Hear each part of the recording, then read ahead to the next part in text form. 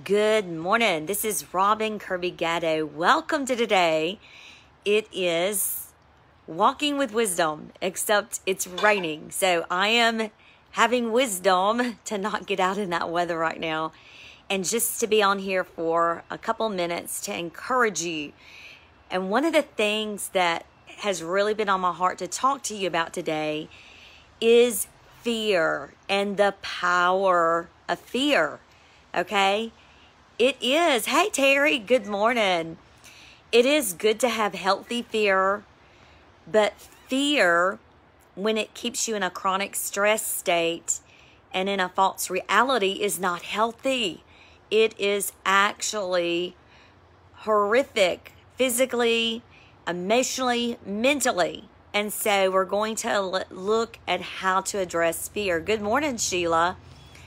And so as you join on, you be super hopeful and encouraged that the things that you have been wrestling with are absolutely going to be addressed. We have been really looking at some good topics this week. Hey, Christina. And we've looked at trauma. We've looked at fear. We've looked at rejection. We've looked at paranoia. Good, Terry. And so I really just want to encourage you and strengthen you as we look at the self-image. What is a self-image? It's what you think about yourself. It's what you think about yourself. But as I talk about it in the new book, and I'm praying it's out in April, and oh my goodness, this book is stretching me beyond all measure. And I feel like I'm living it out minute by minute, moment by moment. And I'm hyper attentive, aware of just all of my emotions, all of my thoughts. And there's so many days that I feel like I'm on a roller coaster ride and I'm like, oh my goodness, God, do I have to feel every experience of this book that I've already lived? Do I have to keep reliving it and now again over and over because I'm writing it? And it is definitely a stretch. Thank you, Brandy. Thank you. Hey, Miss Shay. Hey, Janice. So glad to have y'all on. Hey, Jane. Thanks for joining in on the UK. And also, just to let you know, my books are on Amazon in the UK. I do get a few people from the UK that order my books on Amazon, so y'all get on Amazon. Now, let's look at fear. Hey, Suzanne Williams. Hey, Amber. And so fear, of course, is a false reality that is looking, the false evidence that is appearing real, right? That's an acronym. And we have to look at fear, which can be healthy, and fear that can be unhealthy. So when is it healthy? It is healthy when there is a lion in front of you. When there is a lion in front of you, the way that God has fearfully and wonderfully made us is to have that stress response signaling from the hypothalamus most of the times, especially when it comes to vision and hearing. Your hypothalamus is going to kick into your pituitary to start releasing that hormone that will go to your adrenals and will cause your adrenals to start releasing glucocorticoids, cortisol, which is one, which instigates the stress response.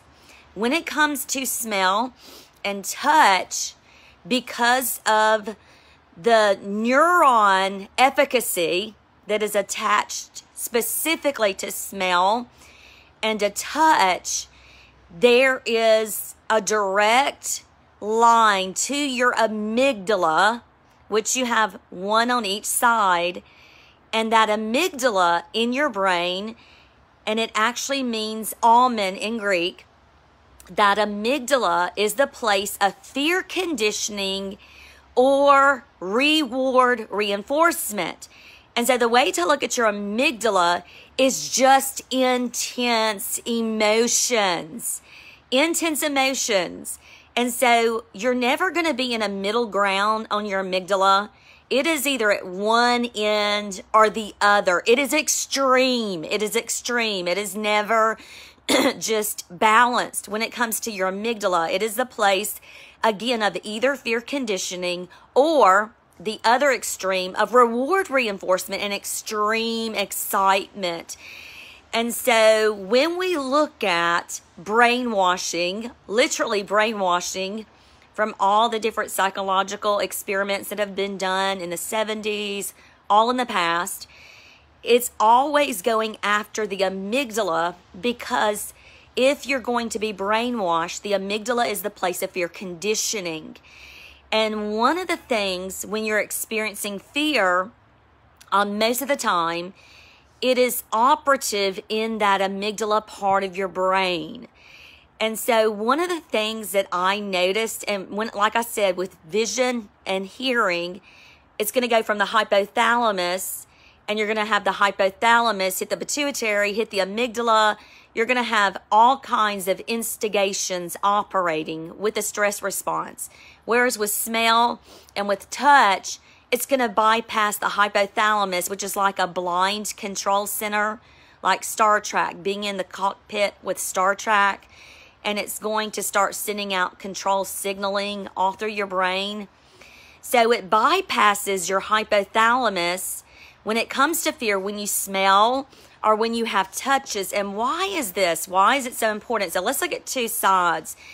When it comes to visual and auditory, and it goes to the hypothalamus, you have to understand with visual and auditory, it is filtering things through past memories within your brain and in your body, where memories are stored.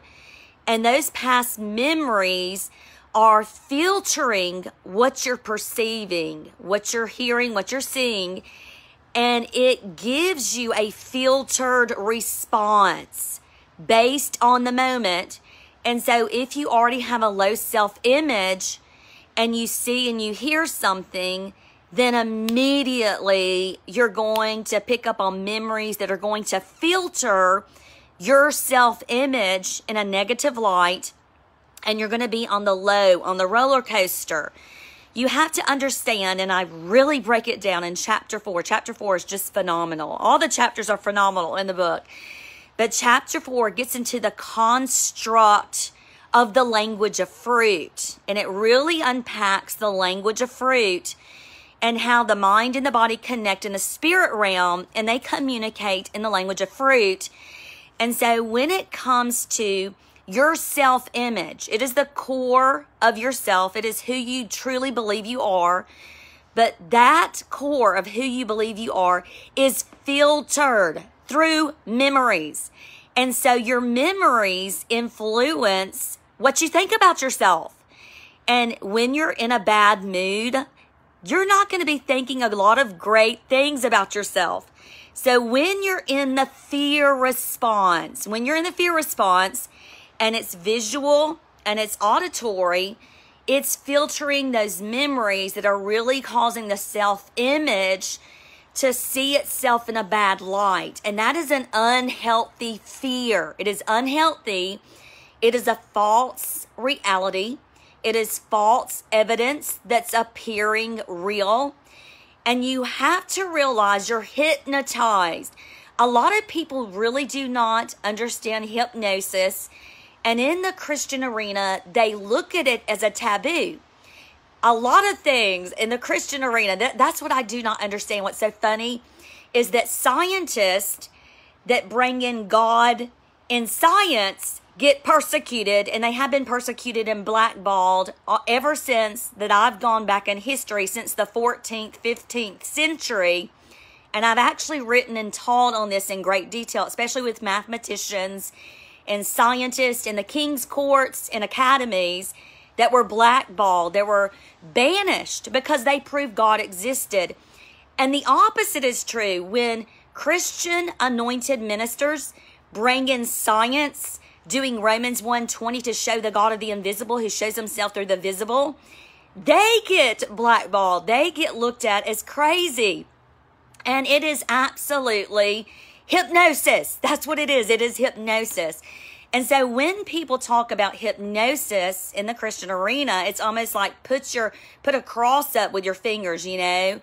But this is the thing. This is the thing. Is you do not understand what hypnosis is. If you think that, if that is your first reaction, when I say the word hypnosis and you're hearing it and you're seeing me, and if you've already got memories that are filtering hypnosis and it's speaking to you, and you're not open to wisdom. Hypnosis is the power of suggestion. It is the power of suggestion. And the best place that we have seen this instigated is in the Garden of Eden, with Satan as the serpent that was the most conniving, most wise animal in the garden. And that serpent merely put a suggestion in the mind of Eve.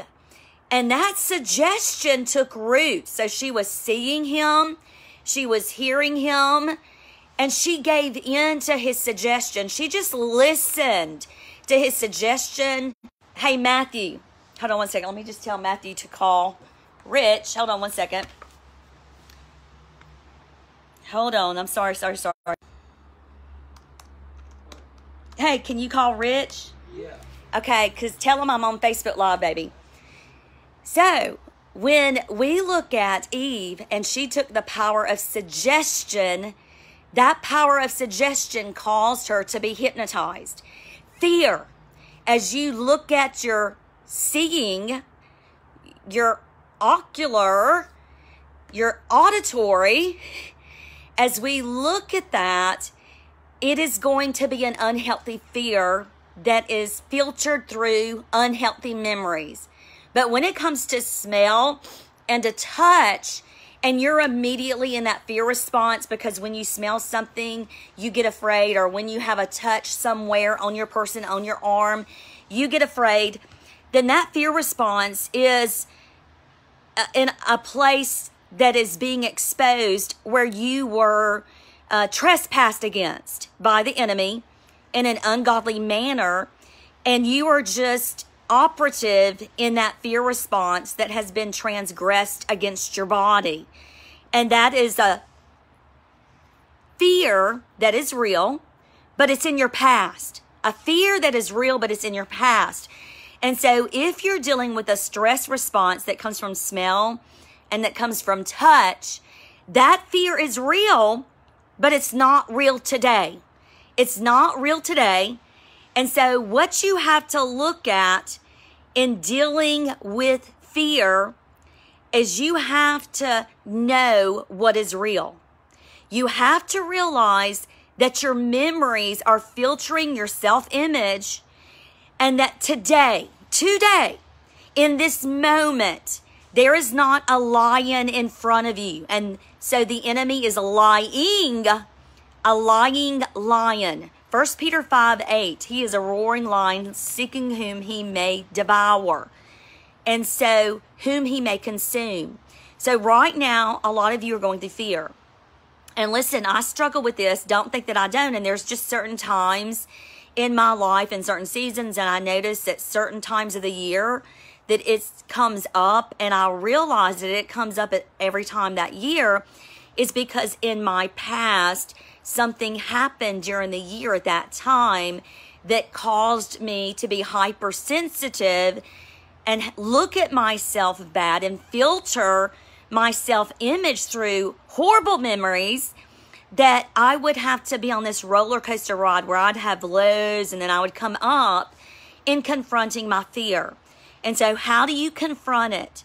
You first of all acknowledge it. You acknowledge that you're in the fear response. The only way that you can turn the stress response off is by switching to the frontal cortex, this frontal lobe, where it's the executory level of functioning. It's your executory decisions, and you make a decision. I acknowledge this. I see that I'm feeling fear. It feels real to me. And you acknowledge how you're thinking about yourself. What are the thoughts that you're thinking good, or are they bad? And you acknowledge those thoughts, and then you make a decision to think Philippians 4:8, what is lovely, what is good, what is true, what is of a noble report, and what is kind. That's what you do, saints of God. And you say, Robin, well, it's easier said than done. You do not get this. It is a skill. Practice makes perfect. It's not something that comes through osmosis. It is practice makes perfect. All behavior is learned. And so you learned how to be afraid, right? So guess what? You can learn how to be unafraid and get out of that hypnosis. So you keep practicing this skill that I'm talking about, and you're going to see victory in little areas. And when you get victory in little areas, you're going to have victory in the bigger area. It takes the little things to get to the big thing. So you just keep pressing forward. I love you, and I will see you tomorrow. God bless.